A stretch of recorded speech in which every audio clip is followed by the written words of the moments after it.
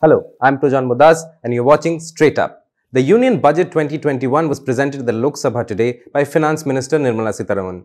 Reportedly, a total of 54,873.66 crore was allocated for school education and 38,350.65 crore for higher education. This is 9.5% higher than last year's allocation.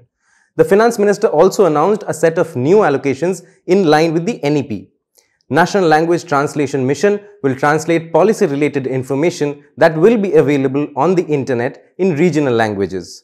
The Finance Minister also announced that the government will be setting up Regional National Institute of Virology. The National Research Foundation, or the NRF, will get a total of 50,000 crores over a period of 5 years to strengthen research in India. Over 15,000 schools will be built to implement national education policy and act as a model for the rest of the schools. 100 new Sainik schools will also be set up.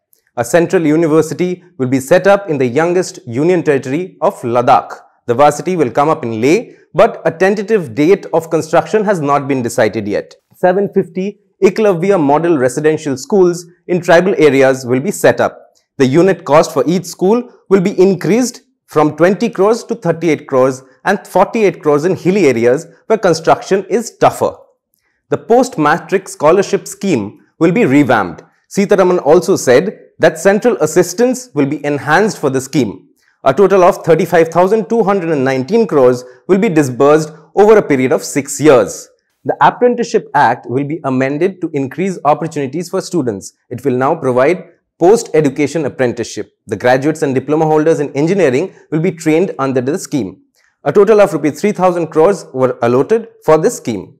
While the total allocation has increased almost 10%, whether it is enough to fuel the NEP-led vision of New India is still the big question. That's all for today. Like the video, share it and subscribe to the channel. See you again tomorrow.